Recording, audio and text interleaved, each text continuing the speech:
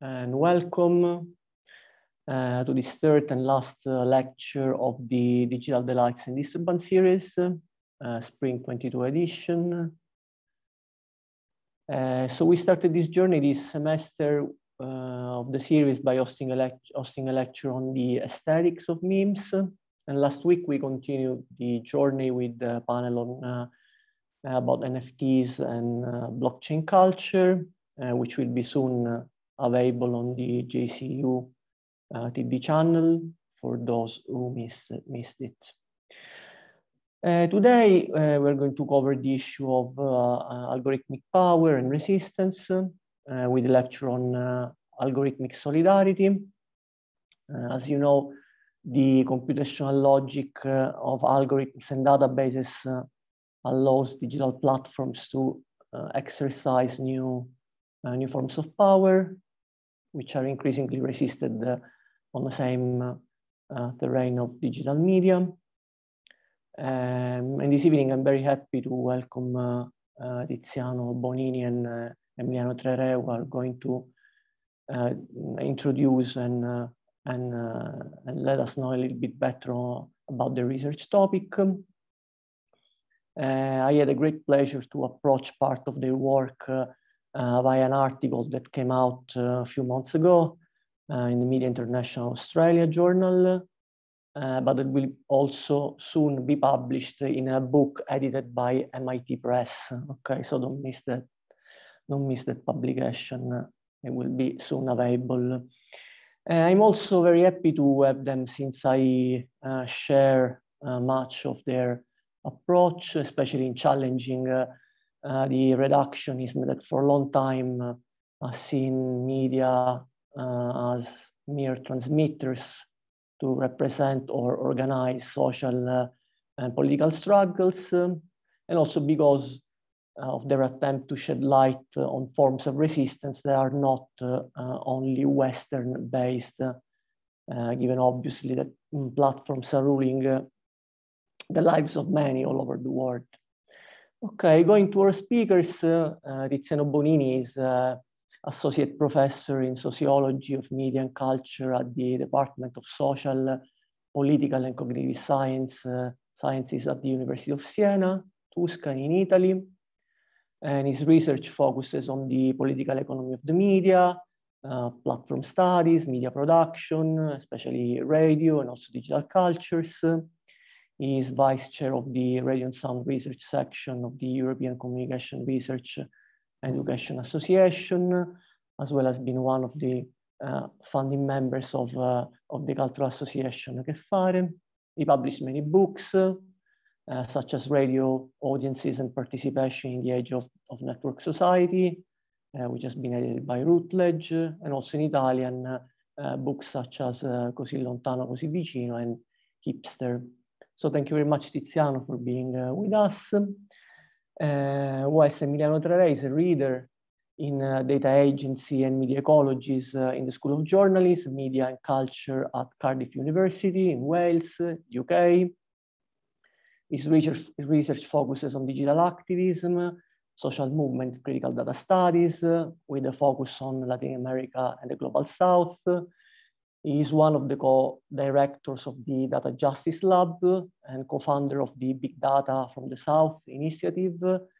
He wrote and co-edited many books, amongst these Hybrid Media Activism, which has been published by Routledge in 2019, that won also the Outstanding Book Award of the International Communication Association, interest group Activism, Communication and Social Justice.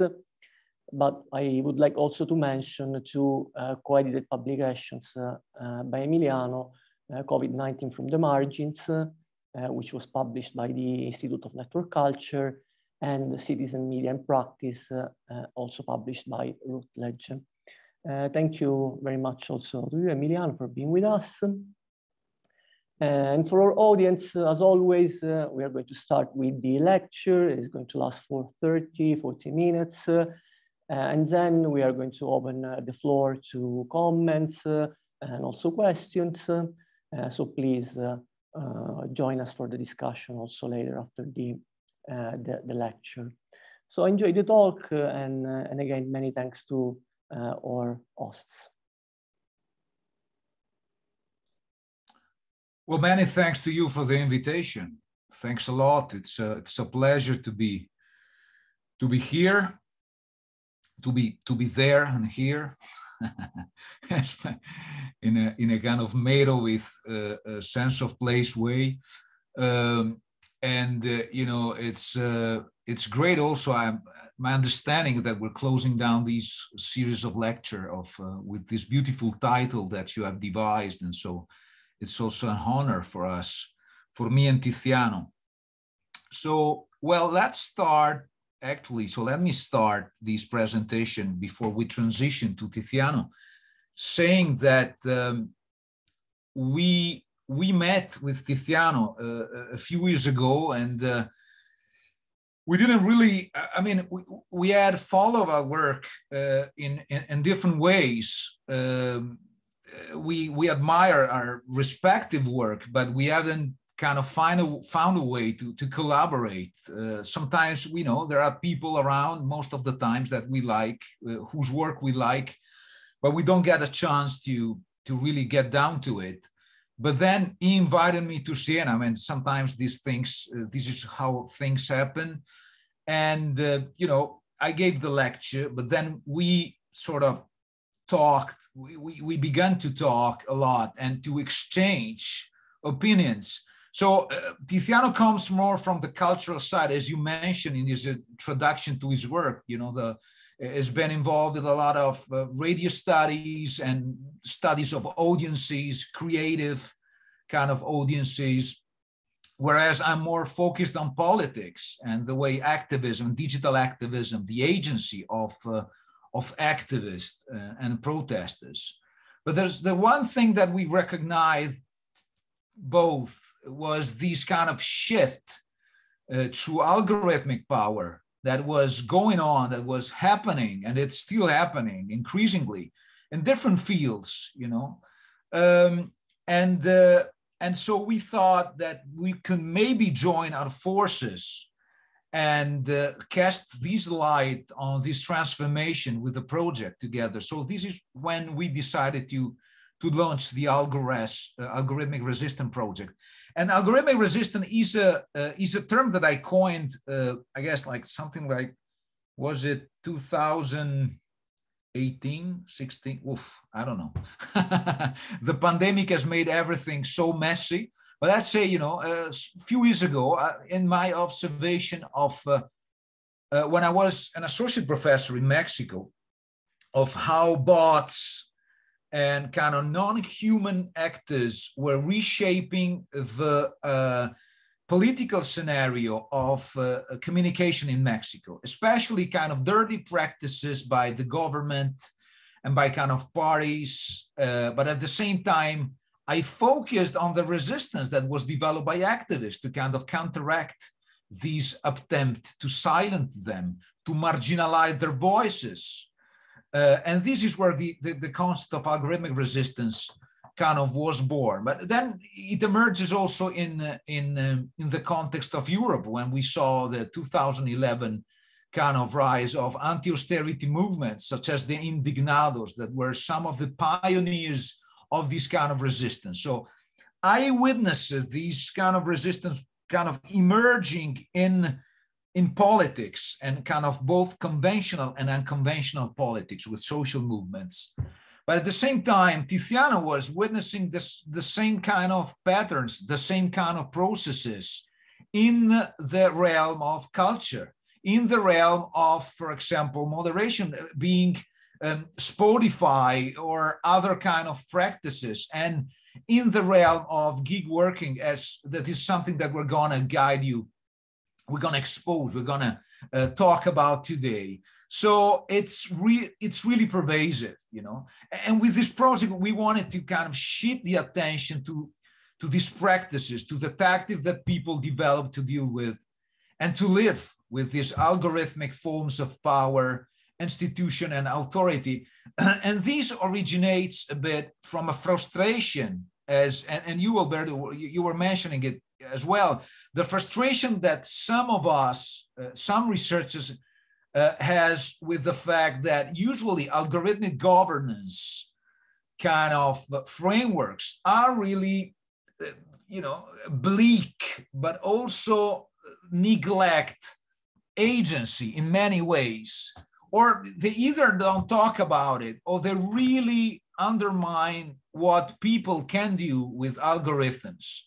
And I think that we wanted to kind of switch to change the focus and illuminate the many ways with which people can make sense, repurpose algorithmic power. So this is where this is where we place and we locate this project that we are talking about today. And there are like two ways we think that are, in order to map this kind of terrain, which I think it's really useful for students, but also scholars alike. What we call, a way to resisting to algorithms and a way to resist through algorithms.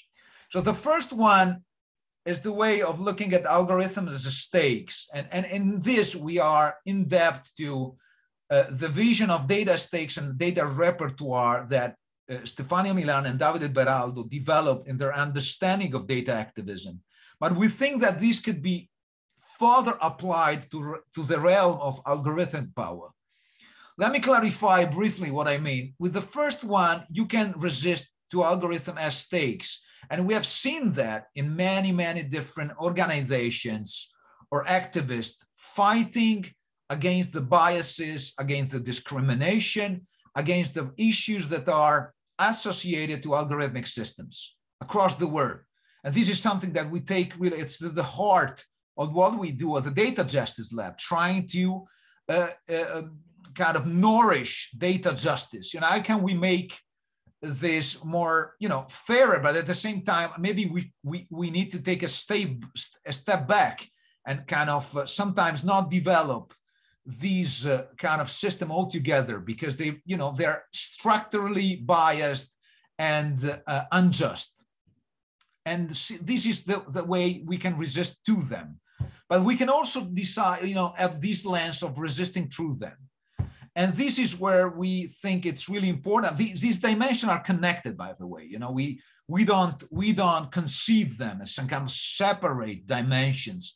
They are connected, but the resistance as repertoire is a classic. And if you are familiar with social movement studies, you will know, with the concept of repertoire of contention, that algorithms are now an integrating part of the repertoire of contention, for example, of contemporary movements. Algorithmic power pervades all these platforms, and you can rely, and activists rely on them in ways that foster their social justice objectives and their needs. So this is a way to work and operate through algorithms on these platforms. These kind of levels, as I said, are connected. And in the book, we usually look at them and how they influence each other, at different levels. But I think it's something that we might want to focus on as we make sense of this battlefield. As for the methodology, it's a lot to take in. It's been developed massively through the pandemic lockdowns en masse, and we can have a different talk regarding the difficulties that we needed to face, the obstacles, the quandaries. And in fact, we have a chapter on methods that rather takes stock of that. And maybe Tiziano and I will write something on methods. And we all know how difficult it was, but we also know how what we call the methodological kind of imagination has been somehow revamped, somehow boosted by this. So maybe, and I'm saying maybe with a big M, something that of a positive of this messy kind of tragic period anyway. And I'm saying this with a big M, of course. So we rely on a multi-method design. So interviews with food deliveries riders across different countries, Italy, Mexico, China, India, and Spain. So we got quite a coverage of Italy, Latin America, and then some other kind of Asian countries, big, really, powerful countries and economies like China and India, but also a massive player in Latin America, which is Mexico, of course. A lot of interviews in these different kind of countries to online delivery riders. Then we have different cities, because it's important to have a balance. We got Querétaro, my oldest city where I used to live, and Mexico City, the big city of Mexico. We got Deta, Guadalajara, Mumbai, Pune, Lucknow, Chhattisgarh, Gurgaon, Patna, Beijing, Shanghai, Shenyang, Weifang, and you name it. We got different kind of cities in Italy as well. We got Livorno, Florence, Milan. We got Naples, Messina, to have this kind of north-south balance as much as we could. And we got the same in Spain with Valencia, Barcelona, and Bilbao.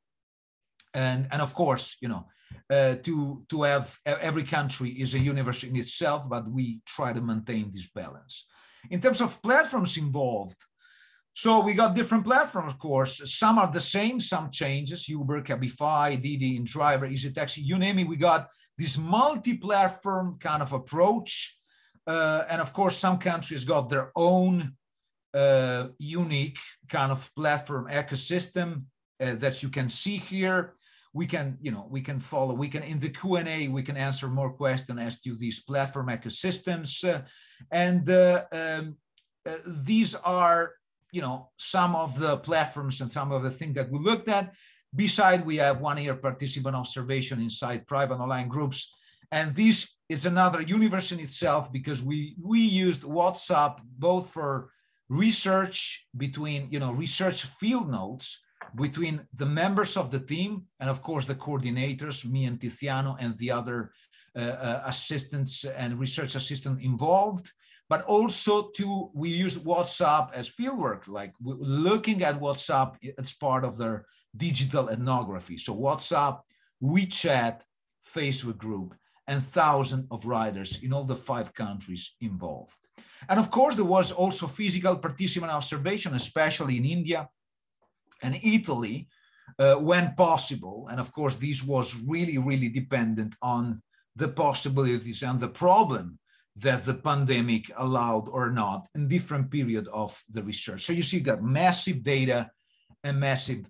And finally, before leaving the ball to Tiziano, it's worth mentioning the really kind of heuristic device of screenshots. So screenshots were really kind of these tool that we used of online chat conversation among riders as kind of ethnographic data, and they were also kind of they were taken by the same riders and shared with us in order to get this inside perspective into what they were doing, into the practices. So they were really kind of one of the most, I will say, helpful and nuanced way to get insights into that when we were doing the ethnography. And these turned to be really useful in all the different countries that we explored.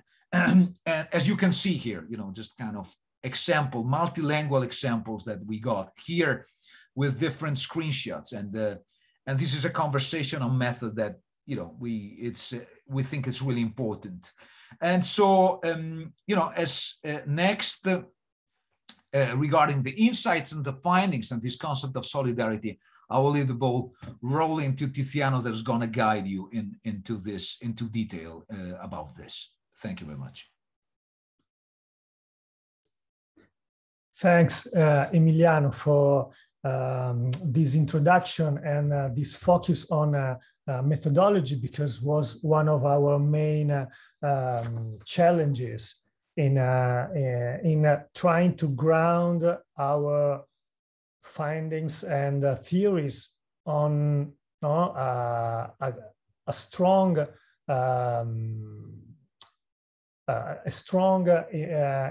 empirical ground. So we wanted to we adopted a grounded approach, grounded theory approach. So we really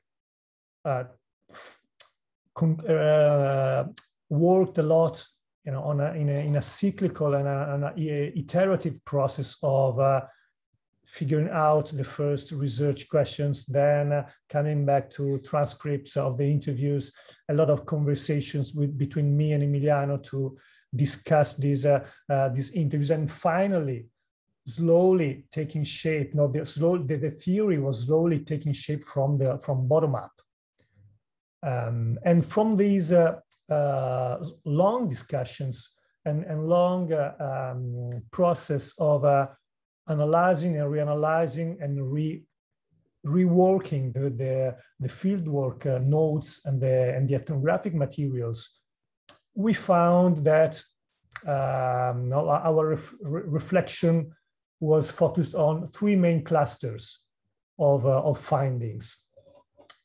The first was about the powerful, the computational power and the rhetorical power that is around these online food platforms, online food delivery platforms. And we found proofs, very clear proofs of the dynamics of gamification and how platforms are designing their apps and their technology in order to push the workers against each other. So there is an embedded competitive logics that nurture the workings of this platform. The second cluster is the way riders, gig workers found the way they find new ways of escaping or partially resisting these platform power, this computational power. So this was really exciting during our fieldwork, because we just hypothesized the existence of different kind of tactics of resistance. But then when you put the hands-on in the ethnographic material and you talk with the riders, and in different countries, you observe all the conversations among them, and you find that these tactics that we will describe in a while are widespread, and they adopt themselves to the different platforms in different countries, but they are everywhere. No? There are riders doing very similar things in India, in China, in Italy, in Mexico, even without talking each other. So this is something that is really grounded in the everyday life of riders. And it's not a tactic developed by a marginal group of conscious riders or activists that this is something that very close to the idea of everyday resistance developed by James Scott, no? Because it's not something that comes from an ideologically conscious and politically aware workers. It's something that emerges from the very practice of everyday work. So they understand that it's quite simple. Every one of us, when he's highly vinculated, is highly structured by a power, but a form of power, an institution above us, we always find, we are humans, that we are trying to find a way to escape this pressure. No? And we found a lot of ways of escaping the power exerted by algorithms and platforms on riders. And we found that there are individual and collective gaming tactics, so very different from each other. And the third cluster is a kind of fragile but emerging solidarity networks that was afforded, not, of course, not determined, but was enabled by online private chat groups like WhatsApp or WeChat.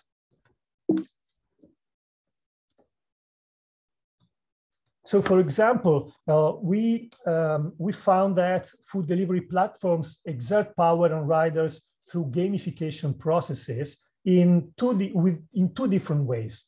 The first is the ranking system. So every platform has a ranking system. Now you can see, for example, some screenshots from Chinese riders that shared in their private groups the results of the screenshots of the app in which they are ranked in on the platform. So Chinese food delivery platforms, every one of them in different ways, replicated forms of rankings similar to the one working in the very popular mobile game Honor of Kings that is extremely popular in China. On Meituan, for example, riders are divided into 4 different categories according to their weekly performance. So riders' ranks will drop if they perform poorly in a week. So, and they are divided into bronze, silver, gold, and kings that are kind of superior league of riders. And in every league, every bronze, silver, gold, and kings level is subdivided in another 5 kind of sub-levels. So it's very structured, this ranking. And above these general ranking systems, there are also daily rankings lists. For example, on Meituan, riders are ranked according to the number of orders they complete each day, the punctuality rate, the average time it takes to complete each order, and the total distance of food delivery they make each day. So the top 3 riders in each category, in each of these categories, like number of orders, punctuality rate, etc., will receive at the end of the day additional bonuses. So there is a strong push to perform the best you can in order to get benefits. So there is through this mechanism of gamification, competition and competitive behavior is embedded, is nudged, is pushed inside among the workers. Another example, this comes from Italy. This is how Glovo, Deliveroo, and Uber Eats measure the reliability and the performance of every rider. On Deliveroo, for example, the second example in Italy, until November 2020, every rider was divided into 3 leagues. The riders ranking in the first league were able to book working shifts before the riders belonging to the lower leagues.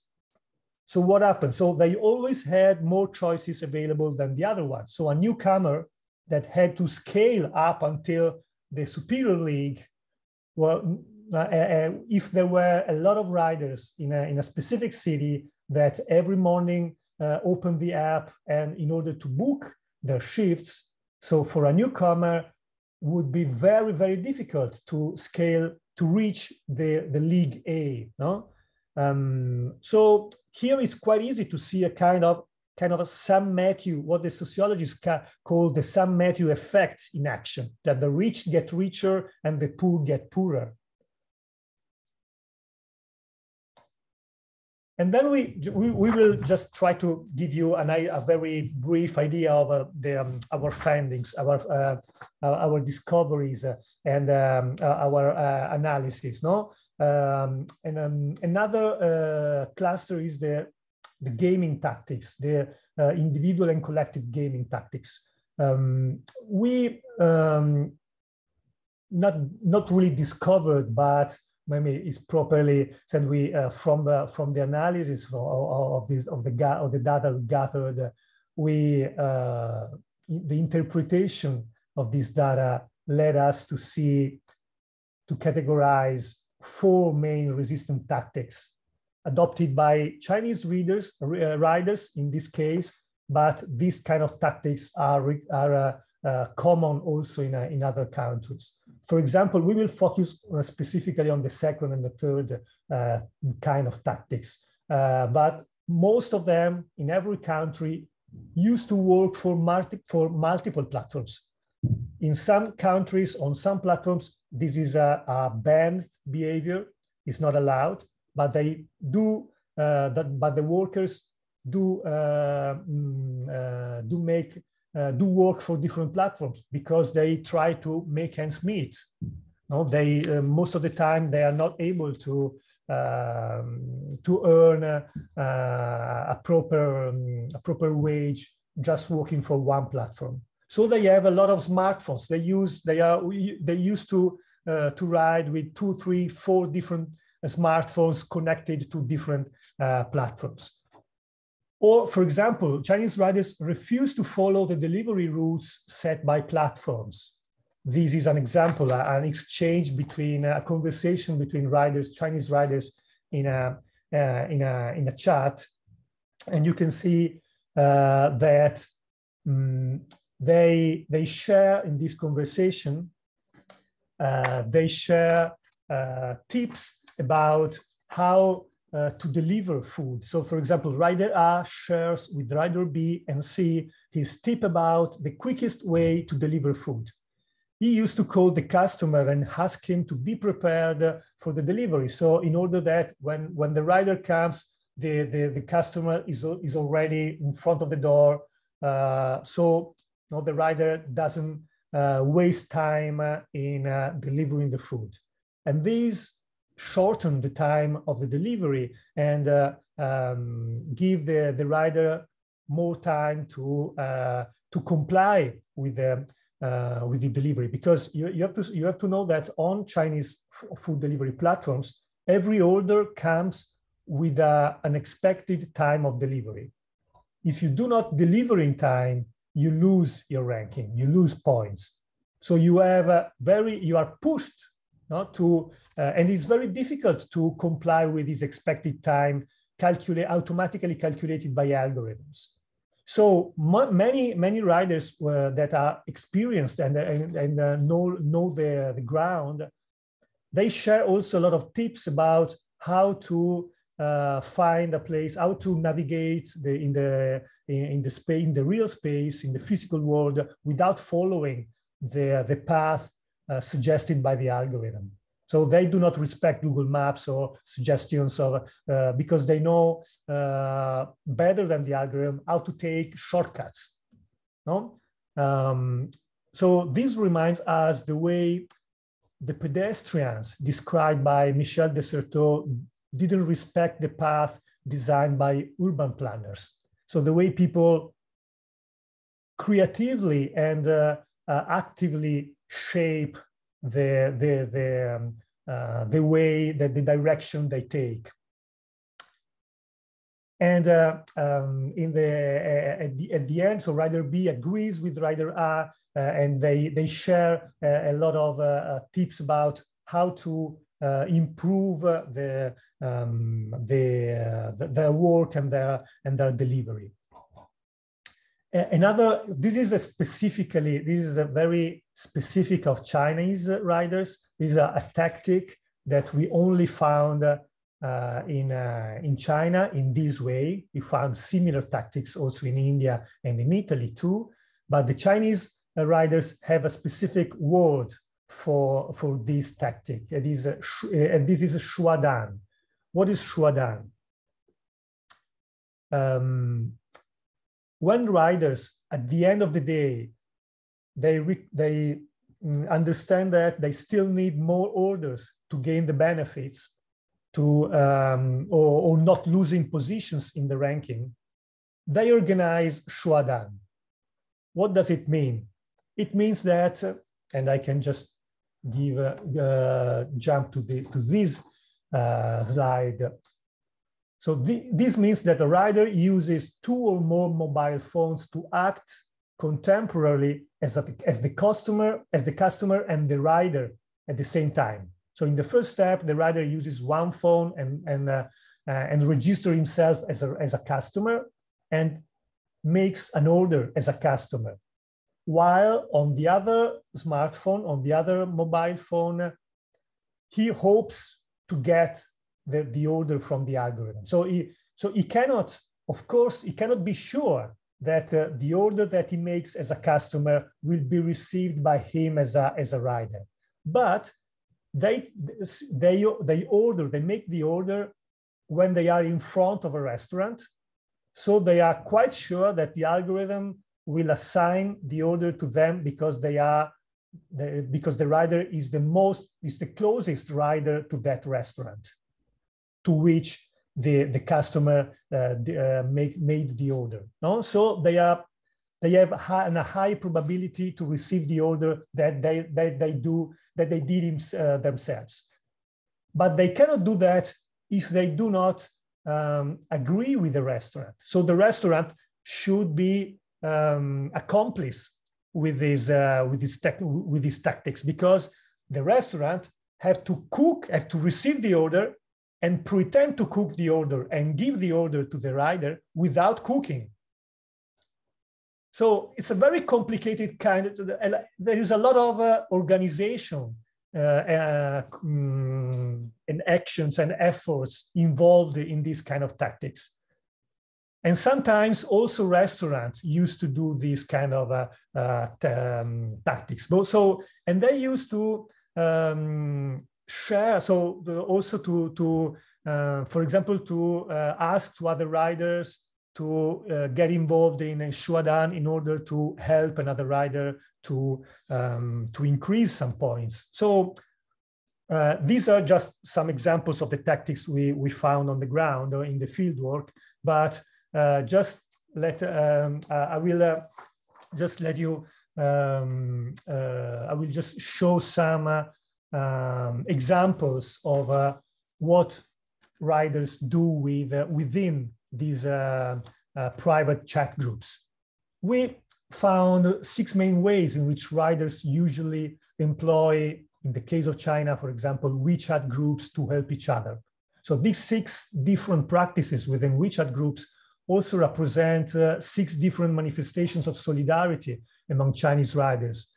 One, for example, is that riders provide news about the emergence or increase of temporary subsidies, or riders provide each other with equipment assistance, or riders provide emergency assistance. If the motorbike of someone, of a rider get broken in the middle of the road, he asks for help to the community, and the other riders come to save him, to take him home. Or there are a lot of these kind of cooperative behaviors that are in stark contrast with the competitive logic embedded in the platform, designed by the platforms. So they help newcomers get started quickly.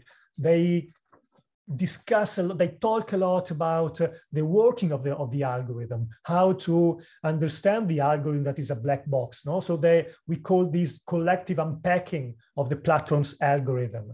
And there are even fragile forms of solidarity, but very important ones of, for example, in these screenshots 1, 2, and 3, we can see examples from the Italian case. Riders share orders, even if it's impossible to share orders on the platform. So when someone do not need anymore a working shift, he shares the shift with anyone else in need of more shifts. But how can he do that if the app doesn't allow riders to exchange shifts? So the platform apps doesn't allow riders neither to communicate between each other, neither to exchange orders. So I receive an order, I book a shift in order to work, but I cannot share this shift, or I cannot share this order. So what they do, they found a way to synchronize through these private chats and exchange shifts anyway. So they, for example, rider A says, who wants a shift, Central Zone of Florence on Just Eat platform tonight from 8:30 p.m. to 11 p.m. Rider B ask for another shift, and so rider C, I also look for evening shift in Novelty. So they coordinate each other. Then there is another rider says, oh, I take this shift. And then they switch to another private group between the two riders, and they synchronize, and they say, oh, wait, I will deselect on the platform the booking of my shift. And as soon as I deselect the shift will be available again and visible again on the platform. And the other rider on the other part of the city knows that in that very moment the shift is open, is available, and he can click on the newly available shift. So it's very complicated, but it works. And in this way, so they are able to exchange shifts that they don't need anymore. And these are just something that we discovered looking into the WhatsApp groups. So to summarize, and then I will leave the floor to Emiliano for the very conclusions. Our research, among many other findings, cast private WeChat groups and WhatsApp groups and online private groups as we think that we can understand the function, the usefulness of these groups, of these online environments as learning environments, as hidden transcripts of resistance, and as solidarity building spaces. What does it mean to be that WeChat groups as learning environments? So in these online spaces, newcomers can learn from more experienced riders, and all members can exchange tips and tricks. Everyone learns from the peers, and together they build a collective algorithmic imaginary. So they built a way of understanding the algorithm. And they are also hidden transcripts of resistance. This comes from James Scott again. So in his analysis of everyday resistance practices, Scott traces a subtle difference between forms of resistance that openly manifest themselves in the face of power and forms that only manifest themselves far away from the power's gaze. We found traces of these hidden transcripts that Scott called, as Scott called them, in the conversations happening among riders within WeChat private chat groups. For example, Chinese riders do not talk each other within corporate chat, but they used to talk each other in their private groups. So when they are inside chat groups that are supervised by a platform supervisor, they always do not literally write nothing, while they comply and discuss and talk each other in private spaces where there are no supervisors. So they never complain in corporate chats, but they use private chats to openly express their dissent. So, and this online environment can be an incubator of future resilience and resistance practices. And third, these groups are solidarity building spaces. What we mean, there are some research that is talking about this. For example, Tassinari and Maccarone that called these online environments as day-to-day mutual support spaces. And we showed how riders form smaller online groups from the participation in larger online groups. So they start knowing each other in larger online private groups, and then they form smaller private online groups. And so the latter allows workers to meet and bond with their peers. Online food delivery platforms design their apps to govern each worker individually without allowing them to communicate with other peers, while private chat, on the other hand, provide a kind of not technological affordance intentionally omitted by the platforms. They allow communication between peers, which in the long run creates an environment favorable to the construction of bonds of solidarity, exchanges of information, and increased awareness of one's condition of subalternity or exploitation. And I just give the floor to Emiliano to sum up and give a grounded reflection on our findings. Thanks. Yeah, thank you, Tiziano. Just to wrap up, basically, so thanks for like guiding us through these. You know, as you've seen, it's a kind of a journey. It takes a lot to kind of disentangle this complexity, because we got the complexity of the governing of the algorithms, and then we got the grassroots resistance to this. That, as Tiziano, you know, was highlighting, we are talking about something that is pervasive, that is everyday resistance, that is hidden sometimes, and that's also that we found in many different, in this cross-cultural kind of multi-sided ethnography. We're able to find it in different countries, and we had hypothesized this. So our hypothesis was like, they're gonna have these, but we really couldn't see the magnitude, the extent to which they will have like all these kind of everyday resistances to through algorithm, and also algorithmic solidarity. So in the first meaning, solidarity is solidarity mediated by algorithms.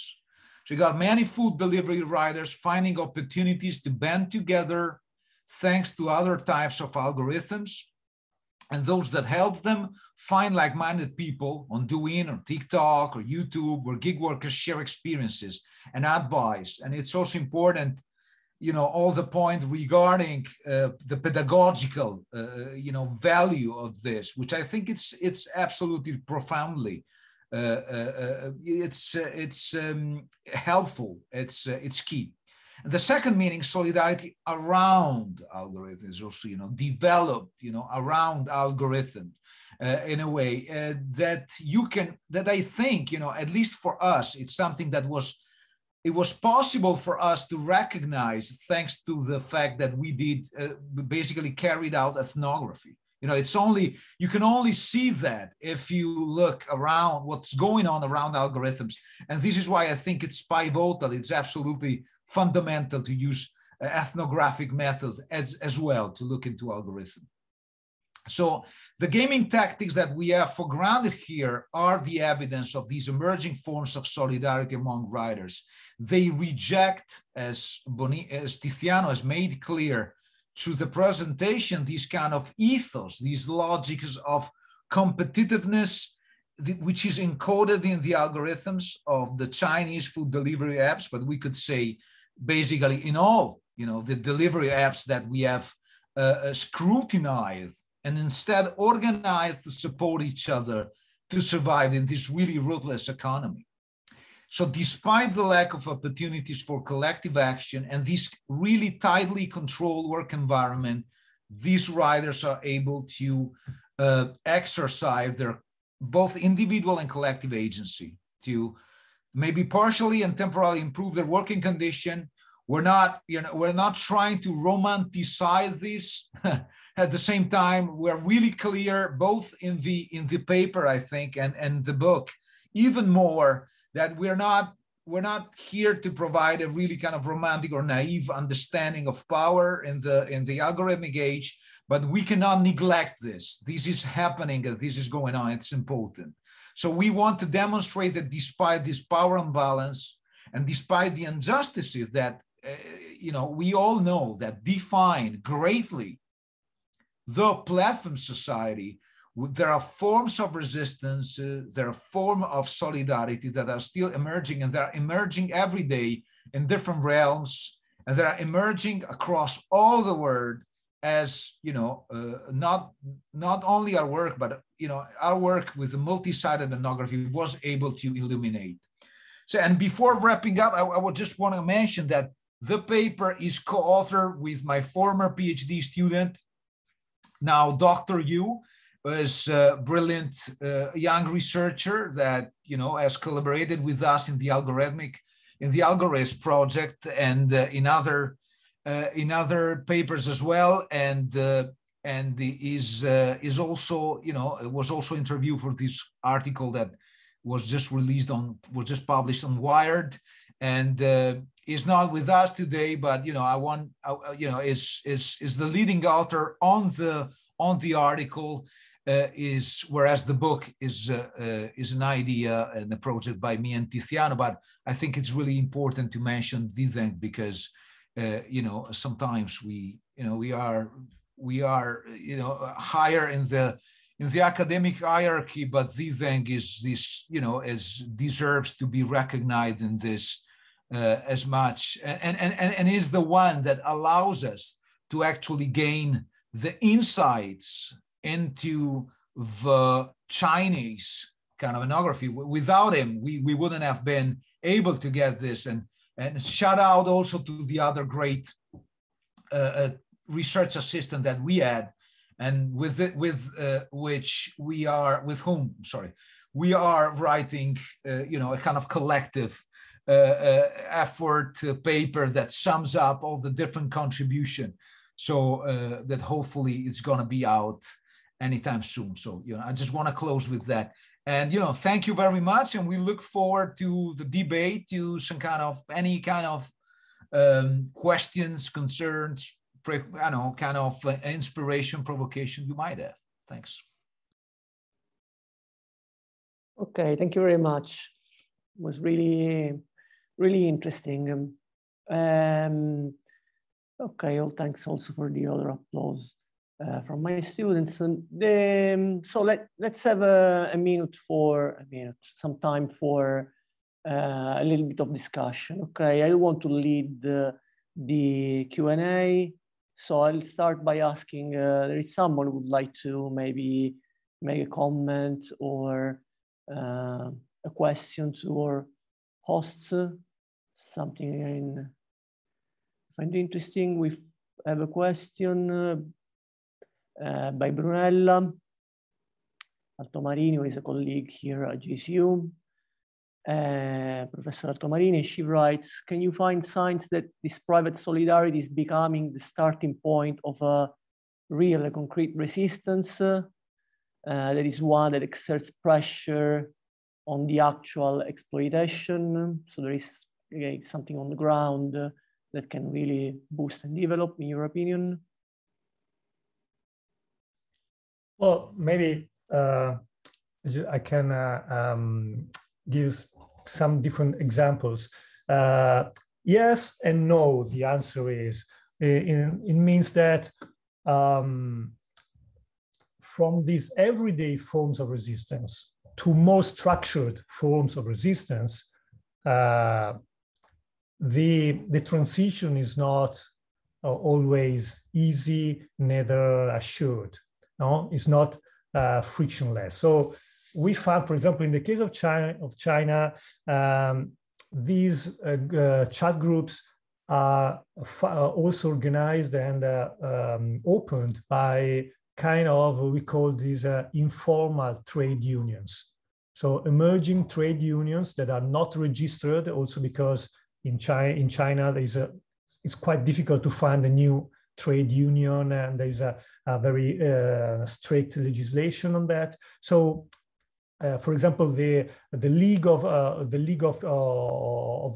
Kings. So there are an association of riders that is trying to organize himself as a kind of proto or primitive trade union that, of course, coordinates his efforts on WeChat. In Indonesia, it's happening the same. So a kind of informal societies of drivers and riders that tax themselves, that have a place to stand and to meet each other in the urban space, and where they can fix the motorbikes or whatever. And in Italy, in Naples, for example, we found from some riders, the foundation of a Casa del Rider, a public space where they can have a shower, or where they, and this comes from activists, from riders more politically conscious ones, and other riders that became conscious on the ground, you know? So we see that this is something that is emerging and is structuring in different ways in different countries, but is not going through a process of being unionized from the top, but is kind of unionizing from below. And I think I'm not a specific scholar of social on work and social movement studies, but this is something we could say that is similar to what happened in the early stage of industrial capitalism, when working associations, for if you look at we get inspired a lot from Edward P. Thompson history of the British working class, and how this class became a class. At the beginning, there were no organized and structured trade unions, and we are maybe facing another wave of with different characteristics of resistance and unionizing.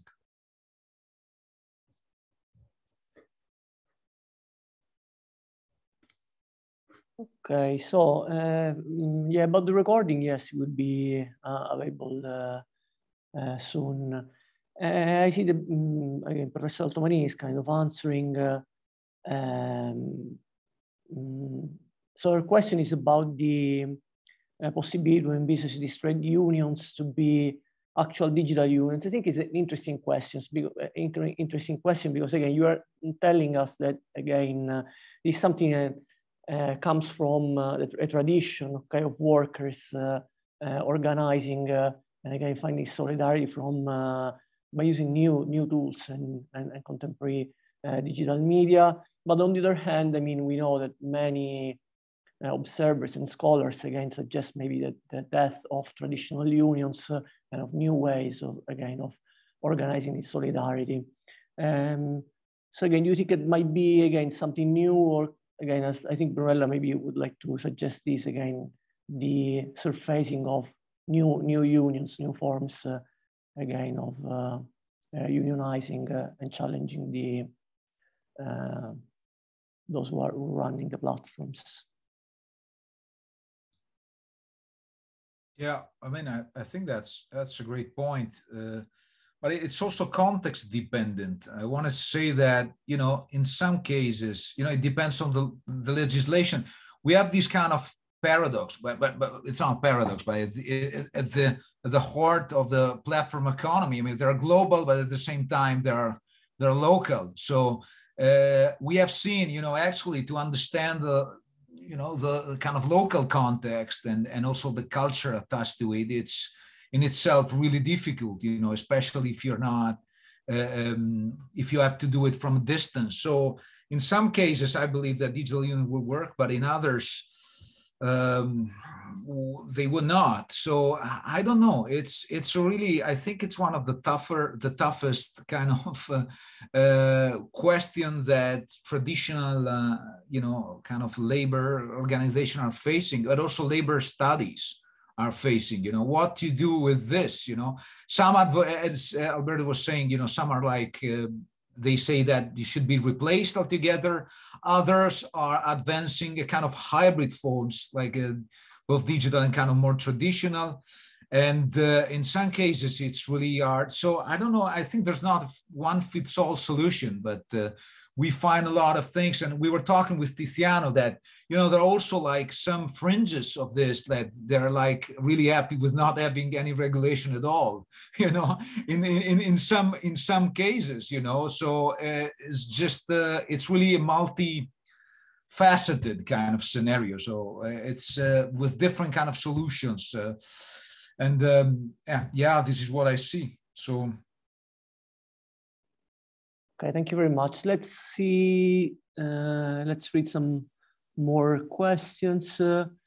have you found any relationships between the forms of governance and the forms of datafication in this type of activism? So the parallels between, again, the management of the platform and the activism. Again, I think that the gamification in some ways is a little bit there in the middle, but you can argument a little bit on that, yeah. Any forms of relationship between the forms of governance and the forms of datification? Well, I think that every forms of governance of these platforms design a specific way of datification of riders' performance. So, and every kind of, we couldn't say that the datification of gig workers or food or online food delivery platforms is the same for every platform. So there are different processes of datification. Some platforms take into account some kinds of data, and other platforms take into account other kinds of data. And so there is and the way they govern the workers online is different from platforms to platform. And at the same time, what riders do, what gig workers do, is to adapt to different forms of governance and different forms of datification. So it kinds of a continuous symbiotic dynamic in which governance change, datification change, and riders adapt. For example, at a certain point in Italy, Glovo introduced a face recognition algorithm to recognize the identity of the rider. And this was done in order to avoid riders to exchange profiles, to work, to use the same profile among different riders. So I cannot, no, I'm always working 24 hours, but I share my profile with my brother, my sister, and whatever. And this was happening massively in Naples. And so they introduced face recognition algorithm, very invasive and a strong form of datification. Well, 3 days later, in a chat that we were monitoring, a rider came up with a tip, a specific roadmap on how to game this algorithm. How to so you have to put. We will not develop. We will not reveal the techniques, but it was a very easy and analog techniques in a way. So, and they really so were able to actively respond to this process, to this new process of datification. And this happens with every day. So we, in 1 year, we saw a lot of differences in changes and edits of forms of governance in different platforms, and continuously adaptation from riders. I don't know if I really understood to the question. Okay, I mean, thank you very much, Tiziano. And the next question really touches upon that because the next question by Tom is again about the possibilities that unearthing these kind of practices, this kind of ground up resistance can also be used to counter and nullify the same practices. So if you also find the risk of jeopardizing again these kind of strategies and tactics that are, again, if you can maybe develop a little bit on this point that you were already touching, so your own kind of ethical statements, and also in relation to the publication of your work, if you think it might have an impact in your publication. That's the question. Of course, I don't know if Emiliano wants to add something on that, but of course we had a lot of discussion about that, and we didn't reveal in the book or in the presentations or in the papers anything that was not wanted by riders, because also we have some conversations with some of them became very relevant and continuous key informants for us. For example, some of them, the one Italian rider also read the chapter that we wrote about this work, and was in a way of kind of checking what we can do, what we could say and what we couldn't say, and if we get it right or not. And in some cases, we didn't reveal some tactics, but in most of the cases, these tactics are known by platforms. They don't know, and they know that online private groups exist and they coordinate their action, but they cannot do nothing, of course, on that. So we didn't reveal what was really a secret from or believed as a secret from riders, but we revealed tactics and actions that are pretty well known by the platforms, but on which is not so easy by the platforms to solve the problem from their point of view. It's not completely. And we also revealed just we take a screenshot of a specific time, but if we do the ethnography next year, of course, new tactics will come out as a consequence of the adaptation of riders to the new changes operated by the platform on their affordances. Yeah. Just what Tiziano said. It's this is a really good question, because it and I've seen that, you know, the strategies that we had of course, you know, never, you know, put something out that wasn't discussed with riders before.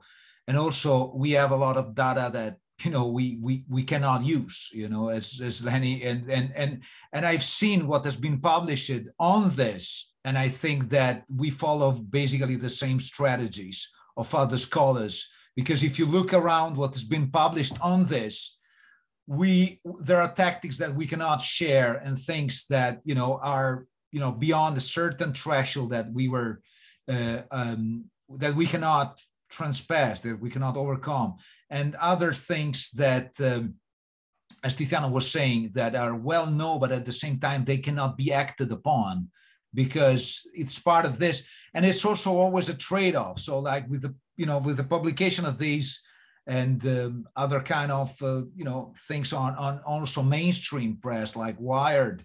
Are you actually, you know, publicizing this and getting more attention to something that will be more controlled?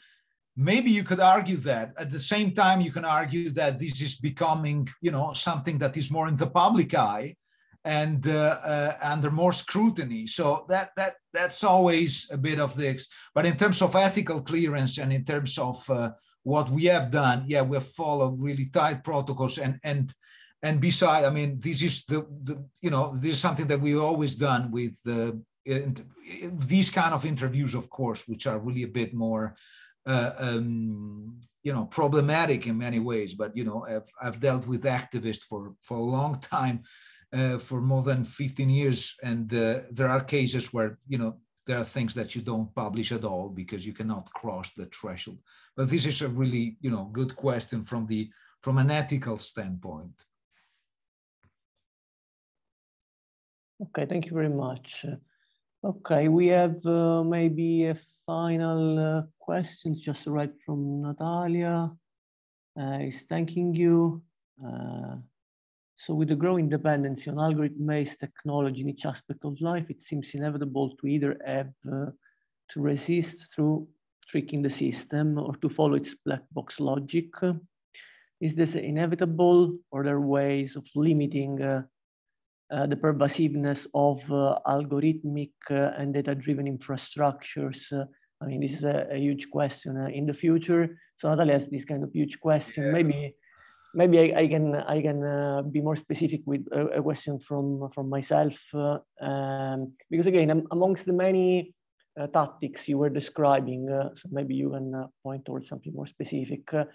I mean, the kind of pattern of solidarity was really emerging, but I was really surprised by the Shuadan tactic, because to my opinion, that works differently, works more like on the obfuscation side, by kind of forging like false data, kind of, again, obfuscating and tricking more than, again, using solidarity amongst the riders. So if you want to start from that, maybe consideration about that kind of the difference of that strategy, the tactic compared to the other, and maybe if you want to make a final comment again on this kind of huge question on the inevitability and pervasiveness of the data logic.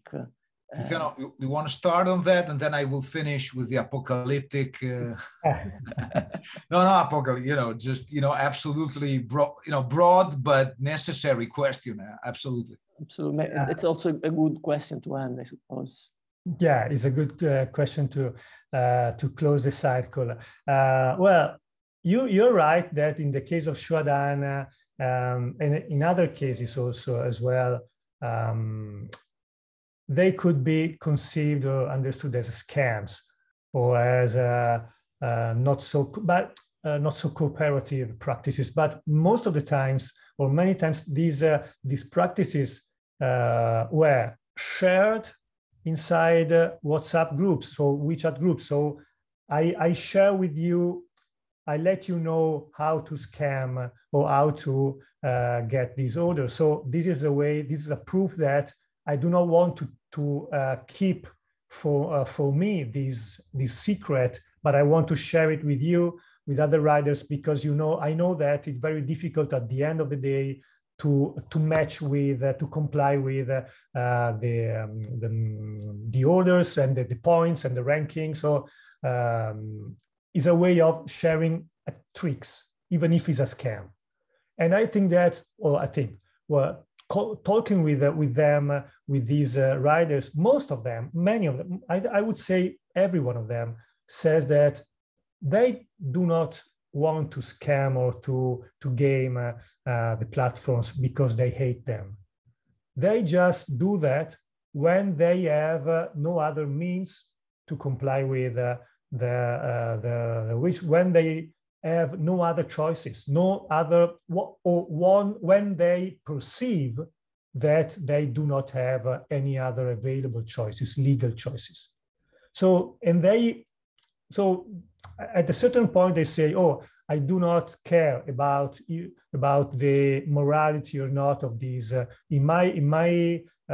my point of view, this is moral, this is okay, even if it's not allowed, because this makes me make ends meet, or makes me survive.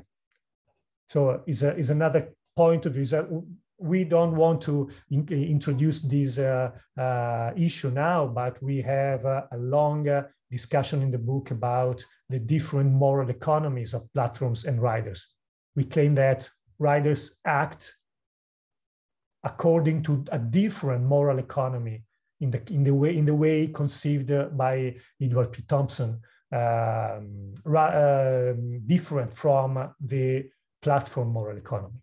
And just to try to first answer to this last question, well, from below, so riders are very their work and their everyday life is highly structured by computational power, and they just can find small, fragile, temporary, ephemeral ways of resisting based on algorithms. So algorithm repertoire, to cope with them.